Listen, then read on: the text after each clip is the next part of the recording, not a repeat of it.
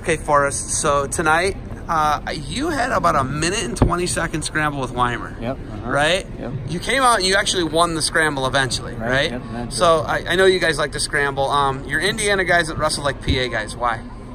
We got a PA background in our dad, so it kind of helps with just kind of gritty wrestling. So just kind of sticking in position, being real competitive, and not wanting to lose any of those positions. So I think that has a lot to do with it. You know, last week there were a couple matches I think you did where you would give up takedowns, but you always wrestle through the positions and always come out on top, right?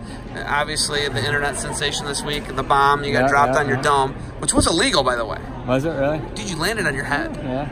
Keep wrestling. You kept wrestling though, right? I mean, that's the thing. You keep wrestling through every position. I mean, sometimes there's a break in the action. If you don't take that break, a lot of times good things happen. So. Did you see the one with the neck crunching effect? I did. Do you like that one? Yeah, it was good. Good sound effect. Did your neck crunch though? It probably didn't, did it? I think there was too much adrenaline running. And just...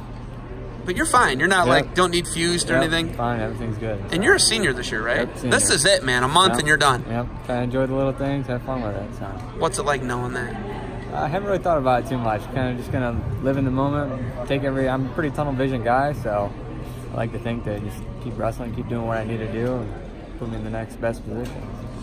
I look at it, and you know, there's 6 guys on the mat. I counted tonight. I think can win NCAA titles. You're one of them. I think you and your brother are you're so dangerous.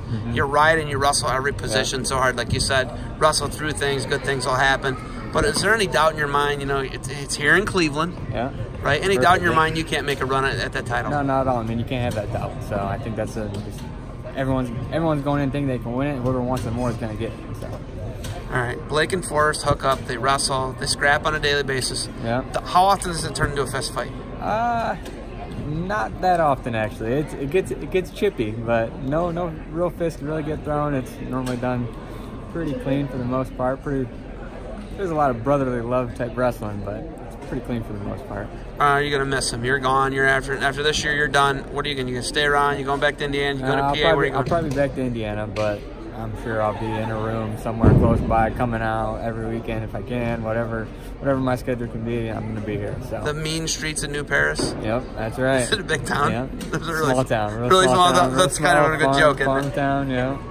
All right. You got anything else for me? Nope, nothing for you. Hey, thanks for the time. Stay healthy between here and Cleveland. Hopefully we see you wrestling on the stage Saturday night, all right? Absolutely. Appreciate it. Thanks.